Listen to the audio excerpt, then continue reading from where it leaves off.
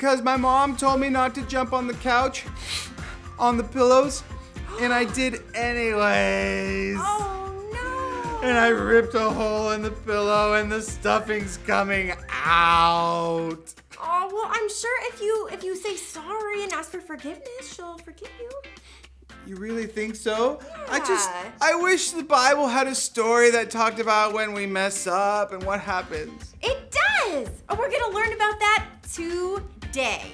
Really? Yes. Oh, well, let's get to it then, because I need to know what happens. Yes, and you know what else we're gonna do? We're gonna make a snack, we're gonna hear our story, we're gonna play a game, and we're gonna worship right now.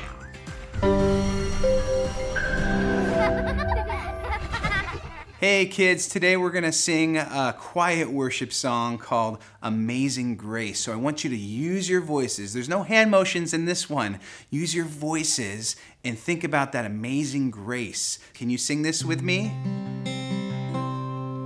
Amazing grace, how sweet the sound that saved a wretch like me. I once was lost, but now I'm found. Was blind, but now I see. My chains are gone, my chains are gone. I've been set free. My God, my Savior has ransomed me. And like a flood, His mercy reigns. Unending love, amazing grace. Okay, let's sing that again. Now that you know the words, sing it with me. Amazing grace, how sweet the sound that saved a wretch like me.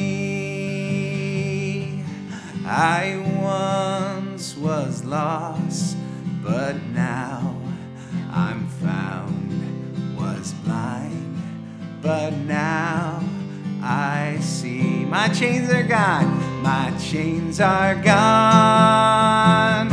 I've been set free. My God, my Savior has ransomed me. And like a flood, His mercy reigns. Unending love, amazing grace. My chains are gone, I've been set free. My God, my Savior has ransomed me. And like a flood, His mercy reigns.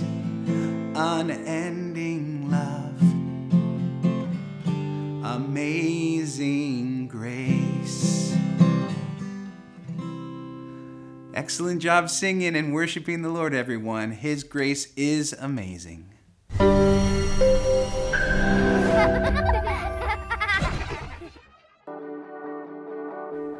This week on Silly Times with Handy Friends, we see if our friend Timmy chooses to do what is right or chooses to do what is wrong. Let's tune in. Hey, Timmy, look! Candy! Hey, no one is around. You should totally take one.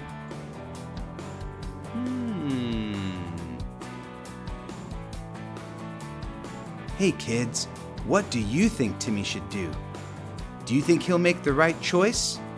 Let's find out. Jake, that's called stealing. I don't want to take something that doesn't belong to me. Let's go do something else. Oh, fine. Have it your way. Hey kids, it looks like Timmy made the right choice. Now let's look at our next situation. Okay, Timmy.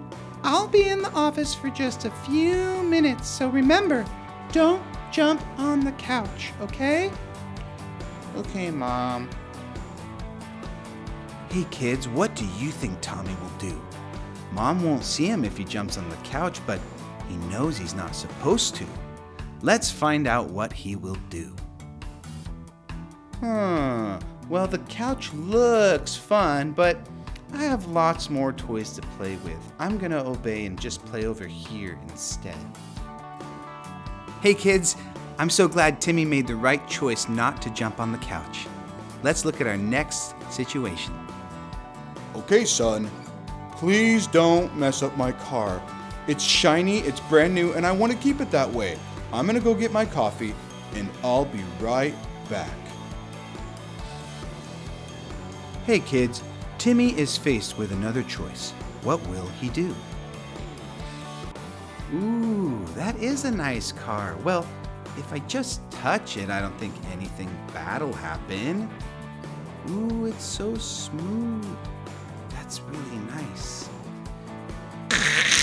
Oh no, I should have listened to my dad. I scratched his car.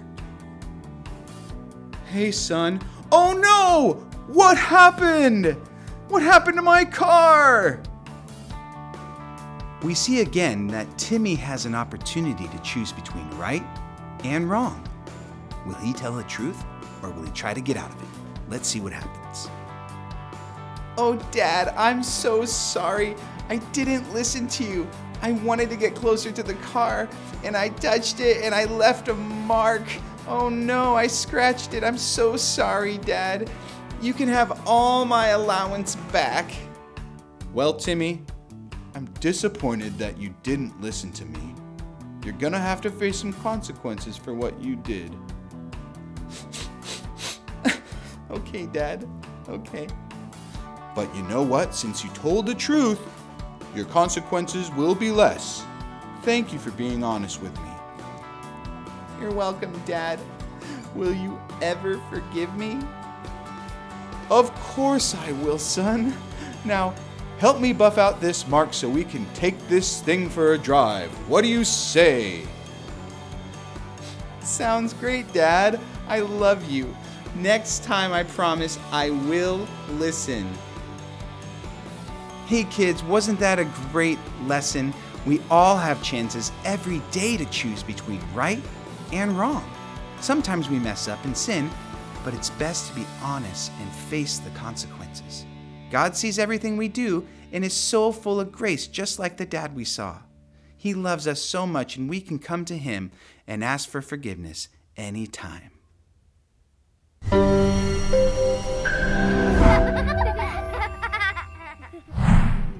Hey everybody, it's game time! Let's get ready to play a game and be sure to follow along really close. Let's get started! Hey boys and girls, welcome to our game today. It's called Simon Says. You know, in our lesson today, we're talking about following God and making the right decision. So we're gonna play this game about following Simon Says and playing a game together. So let's get started. Do you know how to play? If I say Simon Says, and then I say something after that, you have to do that action. So if I say, Simon says, walk in place, you would do that, okay? And then if I say, Simon says, stop, you stop. But what if I just said, walk in place? No, you're not supposed to do that because I didn't say Simon says. So this is a game that you can play along, and everyone is playing this game, and if you get out, then you have to sit down. So everybody stand up. Okay, let's play the game together. Here we go. Simon says, walk in place. Simon says, stop. Simon says, walk in place. Okay, stop. Oh, did I get you on that one? Did you stop? Because Simon didn't say. Okay, here we go. Let's put your hands in the air. Did you do that? Because I didn't say Simon says. You're out if you put your hands in the air. Okay, let's do this. Simon says, turn around in a circle. Okay, turn around one more time. Did you turn around a second time? If you did, then you're out because Simon didn't say. Okay, let's go a little bit faster. Simon says to touch your nose. Simon says to touch your ear. Simon says to touch your mouth. Touch your nose. Did you touch your nose? Because if you did, then you're out because Simon doesn't say. Okay, here we go. Simon says, clap your hands. Simon says, stop. Simon says, clap your hands. Simon says, stop. Okay, walk in place. Did anyone walk in place? Because if you did, you're out. Simon didn't say. All right, here we go. Simon says, put your hands up. Simon says, put your hands down. Simon says, touch your nose. Simon says, touch your hair. Simon says, touch your ear. Simon says, touch your chin. Now cover your mouth. Did you cover your mouth? Because if you did, then you're out because Simon didn't say. Okay. Simon says, walk in a circle. Simon says, jump up and down. Okay, stop. Did you stop? If you stopped jumping, Simon didn't say, so you're out. Okay, let's jump up and down again. Did you do that again? Because if you did, you're out. Simon didn't say to jump up and down again. Okay, here we go. Simon says, raise your hands in the air. Simon says, put your hands down. Simon says, raise your hands in the air. Simon says, put your hands together in front of you. Now, flap them like a bird like this. Did you flap your arms like a bird? Because if you did, then you're out. Simon didn't say to do that. Okay, a couple more, boys and girls. Here we go. Let's march in place. Oh, did you march in place? Simon didn't say. It's getting harder. Simon says march in place. Simon says march in place and spin around. Simon says stop everything. Simon says put your hands out in front of you. Now let's put our hands towards the sky like this and open them up. Oh, did you put your hands out like that? If you did, then you're out because Simon didn't say. All right, who's left in the room? Well, let's play one final round. So everybody stand up together. And we're just gonna go through all these motions. Simon says jump up and down. Simon says stop. Simon says put your hands out in front of you. Simon says put your hands down. Simon says put your hands up. Put your hands down. Oh, if you did, okay, let's do it again. Put your hands up. Wait, Simon didn't say. Simon says put your hands up. Simon says clap your hands. Simon says stomp your feet. Simon says stop. Simon says, good job, boys and girls. Thanks for playing this game with me today, following the rules. We'll see you next time. Bye-bye.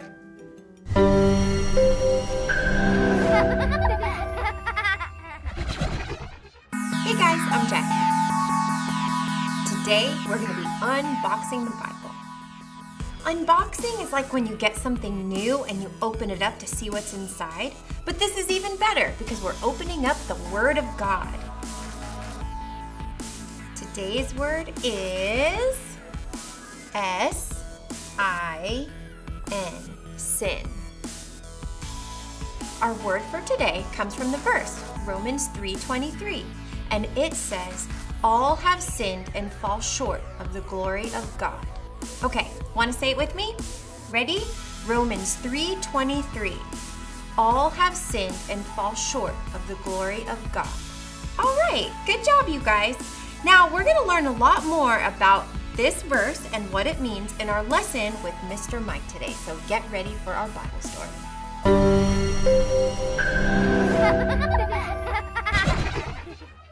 Hey boys and girls, welcome to our Bible lesson today. It's in the book of Genesis, the very first book in the Bible. And we're talking about Adam and Eve in the Garden of Eden. So, over the last couple weeks, we talked about how God created the world. And on the sixth day, he created man and land animals, right? So Adam was created and he was taking care of the animals and he was gardening in the Garden of Eden, which was beautiful and full of all kinds of fruit trees. And guess what? Eve was created too. And so Adam and Eve, they had a job. They were naming the animals, taking care of them, and gardening in the Garden of Eden. And God had one rule. Do you guys have any rules at home, like don't jump on the couch or don't touch the glass on the shelves because it might fall over and break? Well, God had one rule for Adam and Eve, and that was don't eat the fruit off of this one tree called the tree of the knowledge of good and evil. So God had one rule. Don't eat the fruit off this tree right here. And so they stayed away from that tree. They didn't want to disobey God. But guess what? The snake, there was a slithering snake in the Garden of Eden, which lied to Eve and said, "You should eat that fruit." And so guess what? Eve ate that fruit and disobeyed God for the first time, and so did Adam. And that was called sin, a mistake against God. And sin separates us from God. And that was the first time anyone had ever sinned, Adam and Eve, when they ate the fruit. So they were forced to leave the Garden of Eden. They couldn't live in the garden anymore. They had to pack up and get out. And what can we learn from this Bible story about sin? Well, the Bible also says that we make mistakes. Boys and girls, do you know that sometimes we disobey and we make mistakes and we mess up? The Bible says we do. And I want to say that sometimes it's with our thoughts. Sometimes we think bad things, or maybe we say bad things like, "Hey, give me that," or "That's mine," or we're being selfish and just mean with our words. Sometimes it's with our actions, what we do. Maybe we're mean to our brother or sister and push them over, or take something that's not ours, and then we yell and scream and we fight and we want it. Sometimes we sin, and guess what? Sin is separation from God. God doesn't like sin. And so what do we do with this sin, the mistakes that we make? What happens? Jesus. God sent Jesus to earth to die on the cross for us, to forgive us of our sins. All those thoughts, all those words, all those actions, all those mistakes we make, they could be forgiven through Jesus. And that's what a Christian is. It's when Jesus is living in your heart and he's forgiven you for everything you've done wrong. So boys and girls, I know that sometimes we mess up and we make mistakes, but guess what? Every time we go to God with our mistakes and ask for forgiveness, God says, "You're forgiven. You are wiped clean." You ever used an eraser before? It's like God erases your sins for the Christian, for someone who believes in Jesus. And that's what we can learn from this story about Adam and Eve in the Garden of Eden. When they made a big mistake, God could forgive them too. So thanks for joining me in this Bible lesson from Genesis chapter 3. Well, chapter 2 and 3 actually. And it's a great lesson that we can learn to trust God, that he loves us, and we want to obey God, and we want to follow him because we don't want to make the same mistake over and over again. We want to be forgiven of our mistakes and move on. So would you pray with me and thank God for his love for us, and thank God for his word to us today? Let's pray. Dear Jesus, thank you so much for dying on the cross for our sins, for everything that we have done wrong. Lord, we don't want to keep making mistakes. We don't want to have bad attitudes or disobeying. Lord, we want to follow good things. We want to be good boys and girls, and we want to obey you and obey our parents too, Lord, because you tell us to.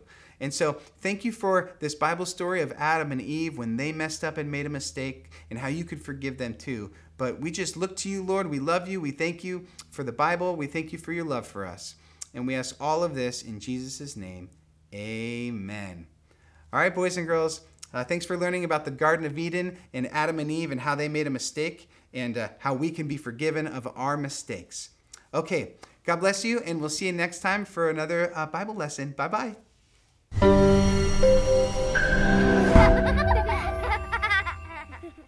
It's snacky time. Hey friends, I'm Jackie and welcome to Snacky Time! Wow! You know, I think it's always a celebration when it's time for a snack. Well, are you guys hungry? I am. We are talking about Adam and Eve in the Garden of Eden and how they ate the forbidden fruit. And while that was bad, we are glad that Jesus came to be our Savior. And anyway, we're gonna eat a vegetable today. We were talking about them eating a fruit, but then I was thinking, you know what? We should have a vegetable snack. They're really healthy, really good for us, and yummy. And I know that your mom is probably always telling you to eat your vegetables, so you should listen to her because they make you tall and strong. All right, so what we're gonna need for our snack is a dip item. I love hummus, so I have a tub of hummus here, but maybe hummus isn't your thing. So guess what? I have other options for you. You could get ranch dressing, guacamole, or salsa. Those are all really delicious. So I'm sure you like maybe one of those, I hope. And then get some of vegetables that you like. So I like celery because it's really, really crunchy, and I like carrots because they're sweet.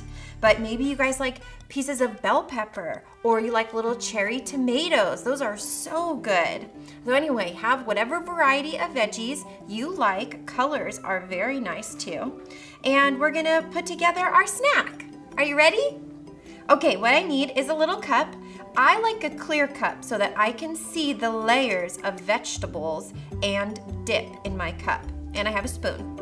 So I'm going to put my cup here, and I'm just gonna mix my hummus around because it has some toppings in it. Ooh, it smells so yummy. Okay, then I'm gonna take a big scoop of it and put it right in the bottom of my cup. Now, I like a lot of dip, so I'm gonna put another scoop. But you put in as much as you will eat. Okay, now I'm gonna take my little baby carrots and make a little pile, and I'm gonna put them right into the dip like this. Ooh. All right, got some on my finger there. And now I'm gonna put some celery sticks in, like this.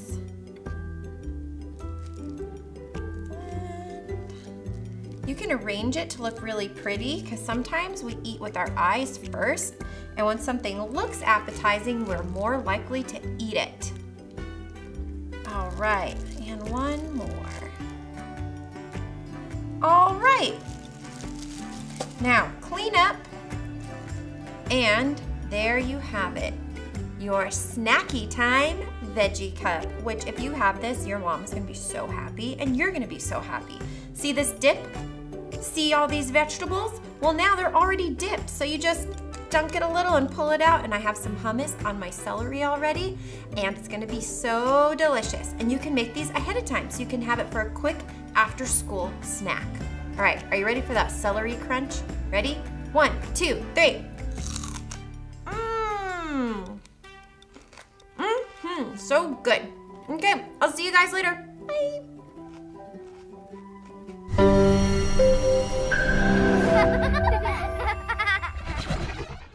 Well, guys, thank you so much for joining us with today's lesson, learning all about Adam and Eve in the Garden of Eden and how sin entered the world. Hey, Mike, what happened to your pillow?